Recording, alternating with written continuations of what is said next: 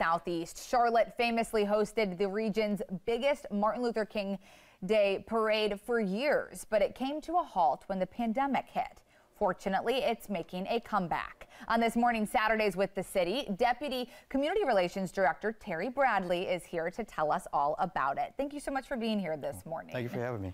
So this is exciting. You know, I know you guys had to put a pause to it during the pandemic. What does it mean to be able to bring it back this year? Oh, it's a lot of excitement towards it. The community has actually been asking when are we going to have it.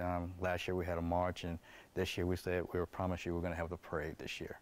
Wonderful. And so what can people expect with this? Anything new this year?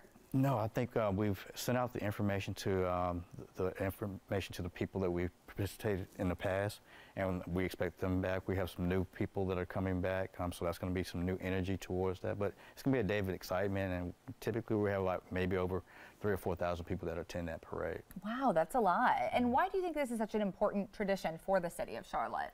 Well, for us, it's about education, outreach, making sure that the youth have a connection to Dr. King and what he stood for.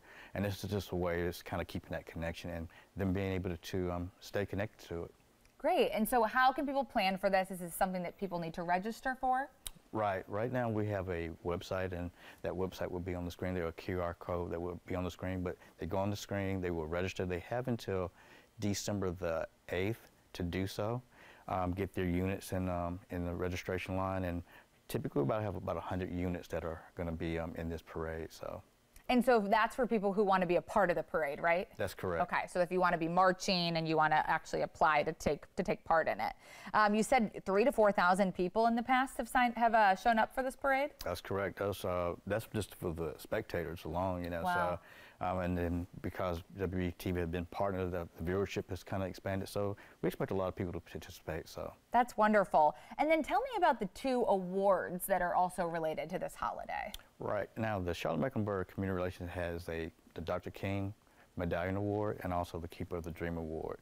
The Dr. King Medallion Award is the highest award that we can bestow upon someone in the Charlotte-Mecklenburg area, and it's one of those awards that is bestowed upon somebody who's kind of kept Dr. King's legacy alive by doing work in the community, and we just trying to make sure we recognize those persons that are doing so. That's wonderful. And so have those already been determined, or is that something that people can nominate people for? No, on that same site, there's a registration site that you can go on to, and they have on these nomination forms. Once those nominations come in, there's a panel that will actually review those lists that comes in, and that will make a decision. Typically, we'll try to get that information in by December 15th. Wonderful. So on top of the parade, I mean, I know community relations, kind of a broad topic. What all do you guys have going on here in the city? Right now we have a lot going on. It's Charlotte-Mecklenburg Community Relations is a office that actually bridges the community with municipality.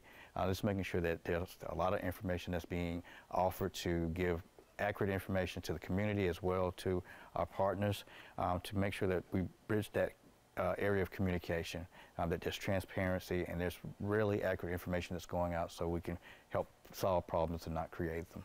Wonderful. And we have the information for your next meeting there, so that's something that, you know, any community members can attend? Yeah, anytime we have our Tuesday morning breakfast forums, people can attend that.